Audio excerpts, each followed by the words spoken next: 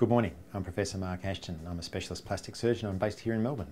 This morning I wanted to talk to you a little bit about before surgery. What can I do? What do I need to be careful of? How can I make my operation go smoothly? Perhaps the most important thing is that you need to make sure that you've clearly and to the very best of your ability communicated and explained with your surgeon about what you're expecting. What are the things that you're aiming to achieve? What are your concerns? And make sure that you have a very clear understanding about what the surgeon is going to do and what the outcome is going to be. In our practice, if you're at all concerned, we would much prefer you give us a call here in the rooms and come in and see us so we can sit down just quietly and just chat about the operation and make sure that you're perfectly at ease and you know exactly what you're looking forward to achieve.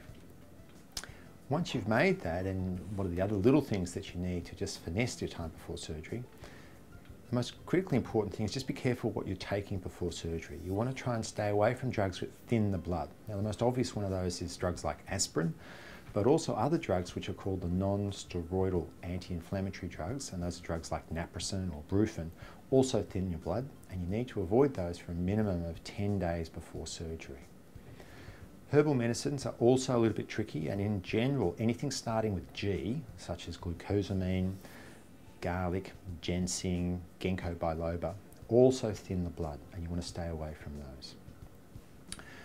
If you're taking a lot of multivitamins, then it's probably best that you discuss those with your surgeon a minimum of 2 weeks before, so that if you need to stop them, you can stop them and not impact upon your surgery.